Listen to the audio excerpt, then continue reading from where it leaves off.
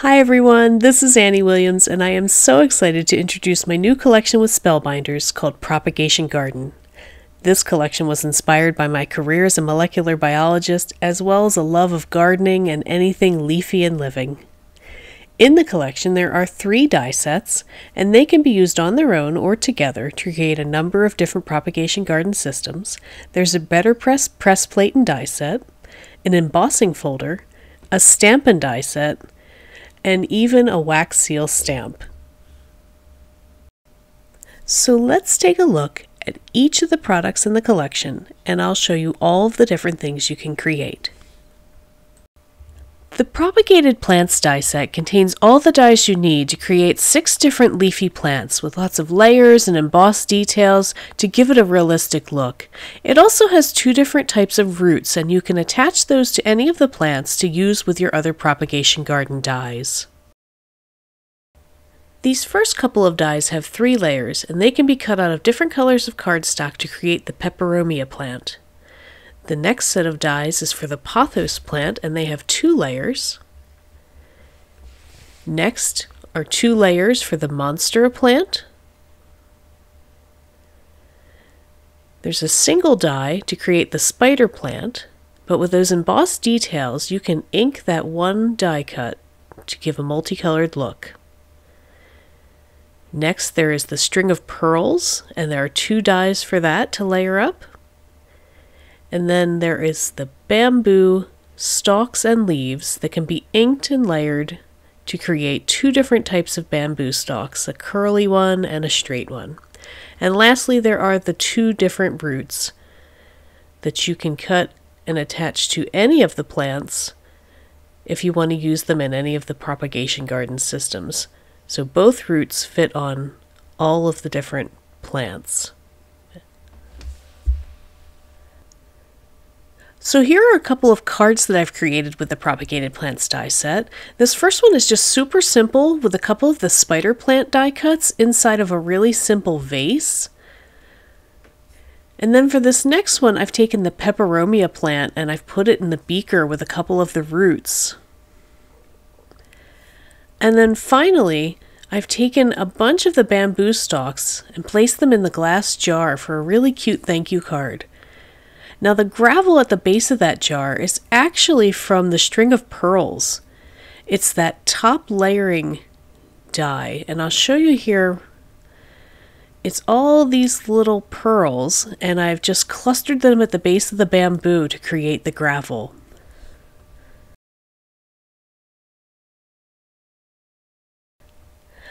This is the laboratory glassware die set, and it includes all the dies you need to create 5 different types of layered glass containers.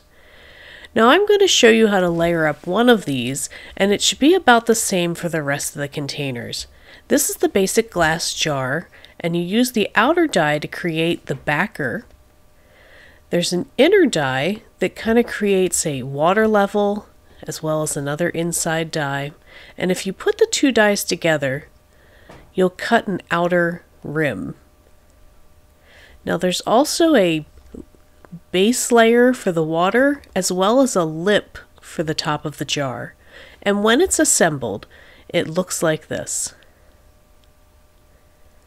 Now next is the beaker, and it also has the inner and outer dies to create the layered look. It also has tick marks, and you use this little skinny part to be the lip on the top of the beaker. This is the conical flask. There's the tick mark die for that one. And there is the top of the bottle. And when you layer it up, it looks like this. Next is the round bottom flask. And it also has tick marks, but interestingly, this one has a second set of tick marks if you just want to use the tiny little ticks on the neck of the glassware. And here I've cut it with some acetate with those other types of tick marks so you can see. And then the last thing is the test tube. And when you layer up the test tube with the tick marks, it looks like this. Now don't forget, you don't only have to cut these out of paper. You can use acetate like I've done here, and that could even be used for a shaker card. Or here is vellum, and that kind of gives a frosted glass look. So there's lots of different options for these glassware dies. And here are a couple of cards I created with the laboratory glassware die set. Here I've just lined up 3 of the containers in a row on a shelf for a unique encouragement card. And then this next one is kind of a fun way to wish a scientist or a science enthusiast a happy birthday. I've kind of created a chemistry set scene. So those are just some cute ways to use the laboratory glassware on its own. The Propagation Garden Frames die set creates 2 completely separate propagation garden systems. And you can see on almost all of the dies there's this really cute wood grain effect, and that gets embossed into all of your die cuts. The rectangular propagation garden frame is super simple to assemble. We've included 2 of the longer sides as well as 2 of the shorter sides so that you can cut all the cardstock for the frame that you need in one pass. There's also a crossbar and 2 little brackets, and when you glue this all together you get a very simple frame that can hold either 3 of the test tubes or 2 of any of the other glass containers, and then you can place your plants or flowers into the glass containers. Now if you take away the crossbar and bracket, you get a really pretty just picture frame. And it's got all of that wood graining effect on it, and we've sized it perfectly to fit on the front of an A2 sized card. Now you can see here you get about a 1/4 inch border when you place that on the front of a card, so you can use the frame just to frame out any of your other die cuts. And here's how that rectangular propagation garden frame looks on the front of an A2 size card base as well. And now we're going to take a look at this kind of the sawhorse style propagation garden frame. Now this one can be a little bit more complicated to assemble, but there's plenty of score lines to show you where to place different components. And all of the top layers have that really fun wood graining effect. Now even though there's a ton of little pieces on this one, I think it's really worth it because it comes out looking 3-dimensional. As you can see, it's just a beautiful die cut. You use the same crossbar to insert into, there's 2 holes on either side of the frame, and then these are little brackets that you can use to attach your glass containers to either of the frames. The sawhorse style frame fits on an A2 size card base in the portrait orientation as well as landscape orientation. Now I tend to use it in the portrait orientation because I just like to have lots of room up top for tons of leaves and greenery, but that is completely up to you. So let's take a look at some cards I made using the Propagation Garden frame set. This first one uses the rectangular frame with the peperomia and the string of pearls plants. And now this next one uses the sawhorse style frame with both the monstera and the pothos plants on top of a really pretty ink blended background. And don't forget to use some of the flower dies from your stash. Any of the long stem florals you may have will work perfectly in the glass containers and on these frames for kind of a deconstructed bouquet look. These are from Simon Hurley's photosynthesis collection, but you could use any of the ones from the Spellbinders sealed collection as well. The Propagation Garden Sentiments Stampin' Die set includes tons of really beautiful growth and encouragement themed sentiments as well as some general sentiments, and 8 dies that'll help cut out most of the sentiments in the stamp set. So here I've just stamped the entire set onto some white cardstock just to show you how they stamp. And then we're going to take the 6 dies. These will cut out some of the largest sentiments. So here's all things grow with love, belief in yourself, thanks for helping me grow, you grow girl, and then some general sentiments, happy birthday and thinking of you. And they're all done in this really pretty modern font. Now there's also a large strip die. It's got notches in the corners, so a pretty decorative element, and that will cut out most of the single line stamps. There's also one double line stamp. It takes a long time to grow an old friend, and that one will fit into this die as well. Now this strip die was sized perfectly to fit onto the bottom of the rectangular propagation garden frame, so that you can kind of use it as like a plaque almost, and put your sentiment there. Here you can see how it fits onto a card that would have that frame. But the large strip die also works great on its own. Now there's one last die. It's this little teeny tiny strip. And what that does is it cuts out the thanks and for you, the tiny little sentiments in there. And they're meant to go on the glass containers, if you want, as kind of like a label. So it's just an extra fun place to put another sentiment in an unexpected way. And you can see it fits on the glass jar here. Here's the conical flask. They kind of fit on all of the jars.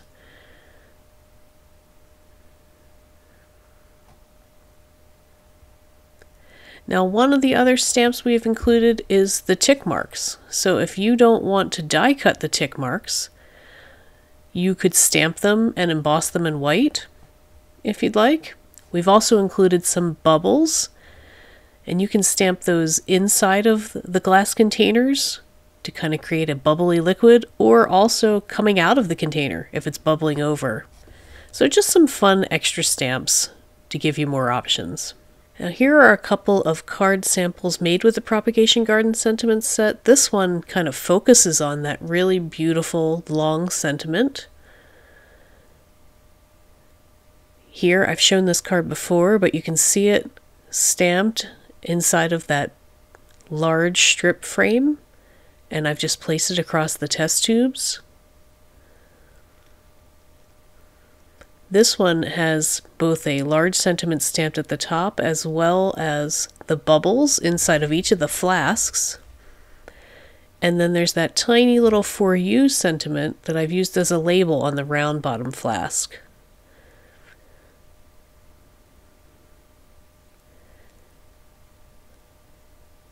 And lastly, on the bamboo card, again, we've got thanks for helping me grow up in the top corner. And I love how the dies cut that really close border. It's a beautiful way to cut out a sentiment. And then I've also got another little label for you on the glass jar. Now next up is one of my favorite sets in the collection. It is the Tropical Leaves Press Plate and Die set.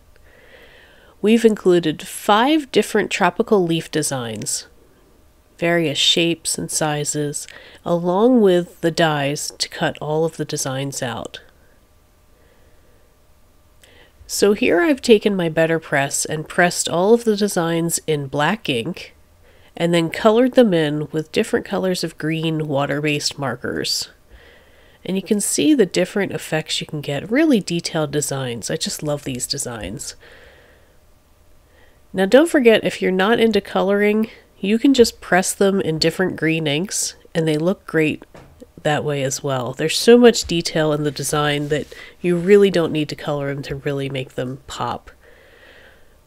And also, with every Better Press plate, you know you can always foil them, right? So here they're foiled in gold. They look beautiful that way as well. You can color those if you'd like, or just leave them plain. And you can foil it in green. Just a really beautiful and versatile set. And I just love all the different designs. You could really create lots of different patterns with these pretty, pretty leaves. So these are some cards I've created with the Tropical Leaves Press Plate and Die set. Here I've pressed them in black ink and colored them with water-based markers to create a focal point for just a really simple and elegant belief in yourself card. And then on this one, I've foiled them in gold, colored them with Copic markers, and arranged them as a border all pointing towards a really beautiful sentiment in the center. So just a lot of ways to use these beautiful designs. Next is the Leafy Helix embossing folder, and I love using embossing folders on almost all of my cards, so it was kind of important for me to include one in the collection.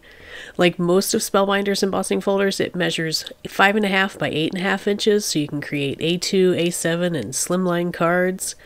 Here I'm showing you kind of the subtle helix design that's mixed in amongst the leaves, and that's just kind of a nod to my career as a scientist. I've embossed some Cosmic Sky cardstock for you to see that really beautiful texture.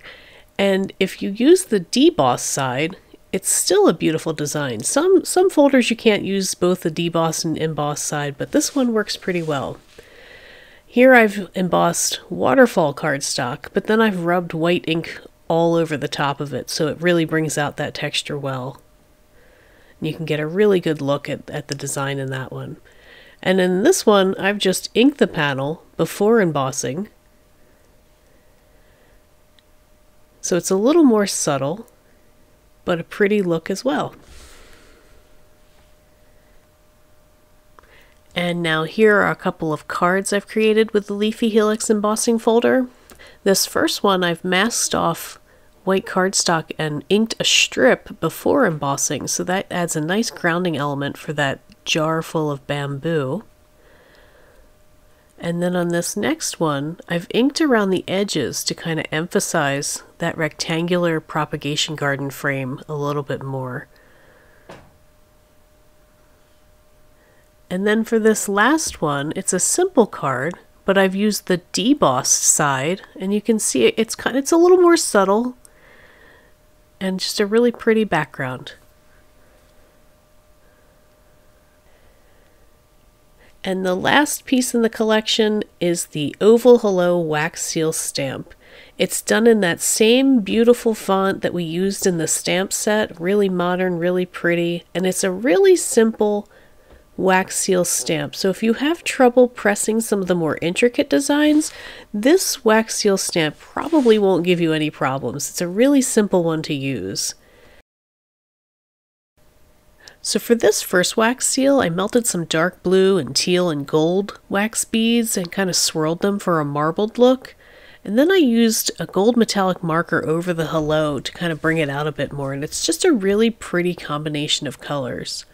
And since the wax seal stamp is so easy to use, I created a bunch of different samples in different colors so that you could see how it looks. And we've got some pink and peach, and teal and gold, and dark pink and light pink, and even some greens and bronze colored beads. And it just looks really beautiful in a lot of different colors.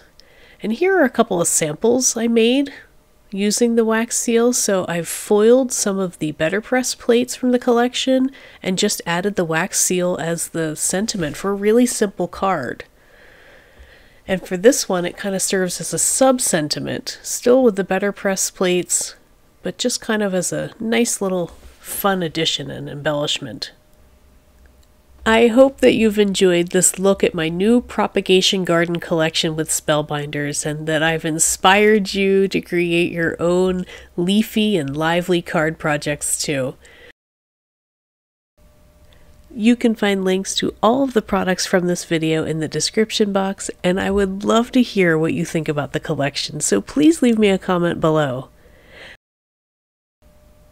I'll be back very soon with more card project ideas featuring the Propagation Garden Collection, and until then, have a great day.